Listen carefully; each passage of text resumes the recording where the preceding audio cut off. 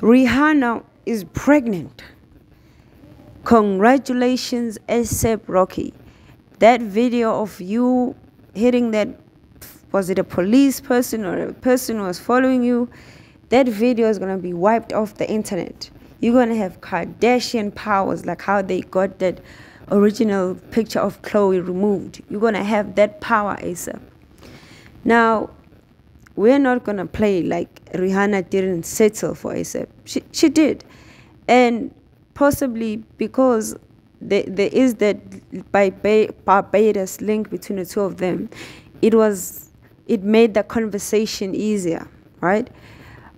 Personally, I would have liked her to marry, to have a kid, to get married first, then have a kid. The same way Beyonce did it, right? But I think they both, the time, because the time for us women, it ticks. And I don't think Rihanna is going to be the type to save her egg for eggs and all of that. She's that kind of person, Now, what I want to see is the expression of Drake's face.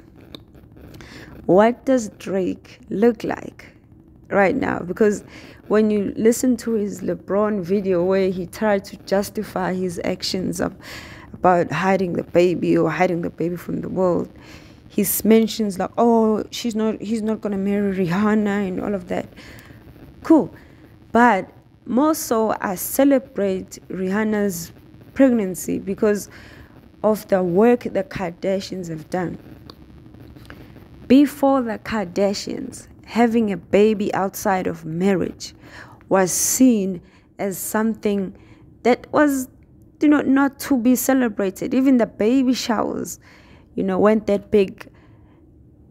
Thus, the term teen pregnancy was also associated with black women and poor white people and poor black women. But thanks to the Kardashians, that is now a renowned term.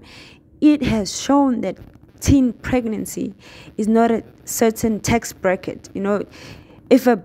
I don't think she was a billionaire then, Kylie, when she had a teenage baby. But it's just ironic because a few years before, Kim mocked the kids who were on the teen moms and said they were a bad example. They were that. No, they weren't a bad example. They were just poor. Because when Kylie got pregnant, but let me not go there. The Kardashians have also given the term trapping a man, because it's usually the black women who are associated with, oh, she got pregnant, so she can live on child support.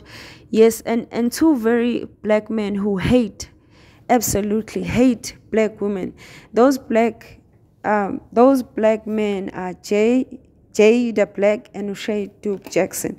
Every day they sell something about black women. I'm almost certain that they are the cream sleeper, or they are like the cream sleeper or Bad Henry. If you don't know the story of Bad Henry, it's two murderers, serial killers who killed just black women. Their target was black women. So check it out. The one is Bad Henry and the other one is the cream sleeper. O'Shea Duke Jackson and Jada Black hate black women.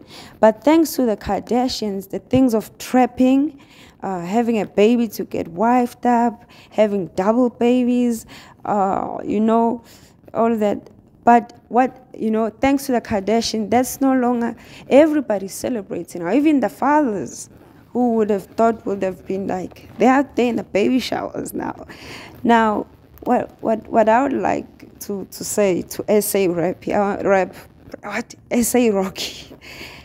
that you are the luckiest. In fact, you are the first man. SA Rocky is the first man to ever secure the bag. It hasn't been done in the history of human beings. It hasn't been done because Kay Federline did it, but we cannot be certain of Britney Spears' mental state. And the thing is, Britney didn't have Rihanna money. But ASAP Rocky, you will go down in history. You secured the bag. And I just hope that you are true to her, because yeah, I don't know. You look what the way Chris Brown's career went after he harmed Rihanna.